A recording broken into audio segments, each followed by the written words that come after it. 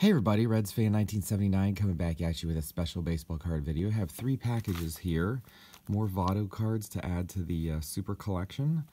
Closing in on 400. I think I have 376 now. So let's see what we got here. This first one, this is a neat card. I don't really have too many of these, but this is a Topps Tribute card from 2009, so very cool. Not bad condition there. Corners look pretty good. I see a surface scratch there, but these cards haven't. But really cool. Second year card. I don't think there is a 2008 Topps Tribute that I'm aware of, so this would be his first Topps Tribute card. I actually scored this one pretty cheap. I want to say it was like $2 shipped, plus a little bit of tax, so not bad at all. Slightly thicker card, but very cool. Like that card a lot.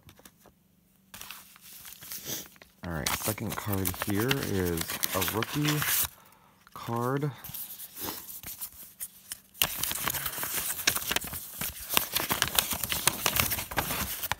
These are kind of cool. There's a lot of sort of low-end Upper Deck rookie cards of Joey Votto in 2008. This is called Upper Deck A Piece of History. I think it's kind of cool. I just like the color of the background. Looks almost like stone or something with the little embellishments there. But this was also $2 shipped, so pretty cheap pickup. Very cool. I'm kind of sad that Upper Deck went out of business. They were one of my favorite brands for a while. I thought they were really classy, so very cool. Couple cheap pickups there. And then this card, this last card, is one I've been trying to get for a long time, but I had lost out in several auctions, and I even missed a couple of them. So let's see.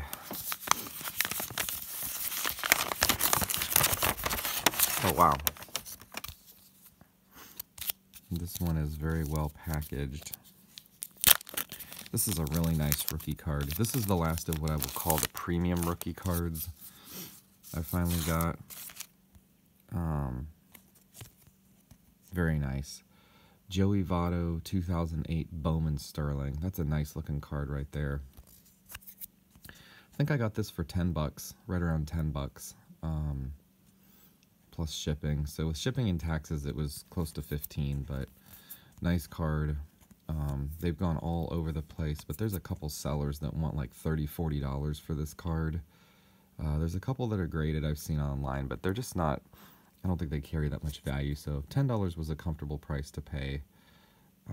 Corners on this actually look pretty good. Maybe just a hair bit of rounding there, but overall nice card there. Really, really like this. I'm sure there's some surface scratches, as are common with these kind of cards, but very cool. Another nice one to add to the collection. So let me know what you guys think. That makes 379 for me now.